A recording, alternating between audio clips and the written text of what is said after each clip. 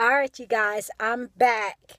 My last video took over an hour to upload. I don't know what's up with that. So, anyway, but I posted the video of that planet thing that's right by the sun, and it made me think about how I had that vision of a big sun, little sun. But this thing is right by the sun, this planet thing. So I have great close-up video of it if you haven't seen it already. I'm going to go ahead and do this dream because I had notes ever since a couple of days ago. So you guys, I was in this neighborhood called Canebrake. This is a neighborhood that I was in most of my younger years. I grew up in an apartment complex. And I went outside, and almost kind of to the left of me, it looked like a window of heaven had opened up. And I could see these stars. They seemed to come out of nowhere in this little window and form in three sets of 5 or 6 or 7, like bam, bam, bam. And then outside of that window, it would almost seem as if this planet came from outside of this window, but it didn't.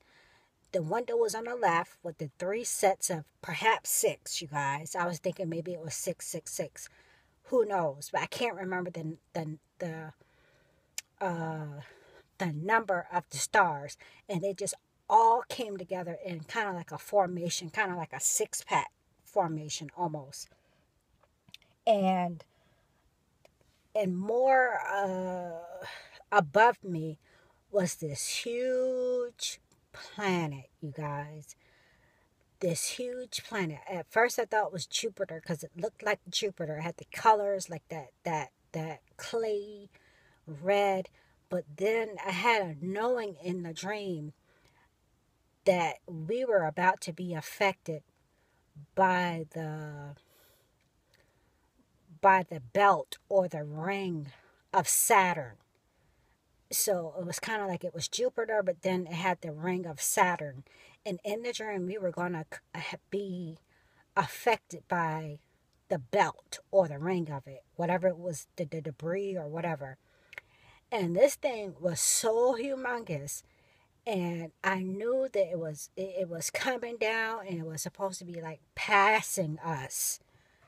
And it was so close, you guys, that I was like this. I literally, in the dream, had to lay down on my back for this thing not to touch me. And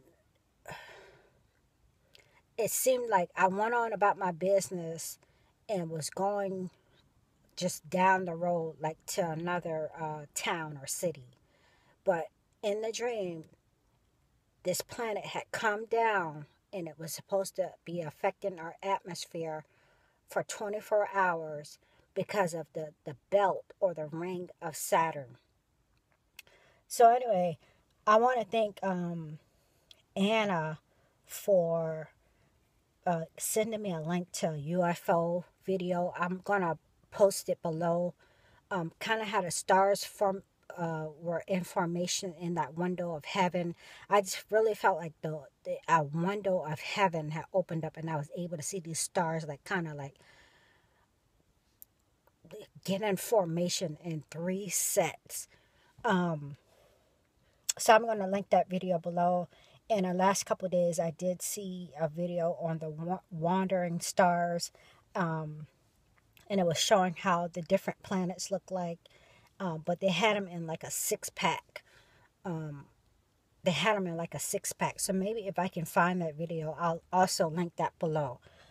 But I was doing some research, and Sherry mentioned the fact that when it comes to Orion's belt, there was a theory, these people that worship the stars and what have you, there was a theory that when Orion's belt was visible or whatever, that there was a window of heaven that was open.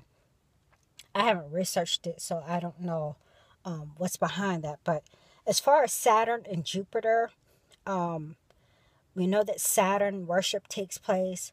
Is also linked to the cube, the black cube of Mecca. The pictures of Saturn shows a counterclockwise type thing, and this planet was coming down like counterclockwise. But there's with the pictures that they've given us, there's a counterclockwise rotation on it, and that's what they do in Mecca. I think they go around the black cube in a counterclockwise walk around the cube. Also, Jupiter is the son of Saturn. It's called the son of Saturn. And Saturn is called the father of Jupiter. So I believe that's why the two were like one almost in my dream. Or I thought they were like two and one. Jupiter having, me seeing Jupiter, but it having the ring of Saturn. Also, Jupiter is called Zeus, and Jupiter is also called the bright and wandering star. Barnabas in the Bible was identified or likened to Zeus or Jupiter because of his commanding presence, and that's in Acts 14:12. Let's see.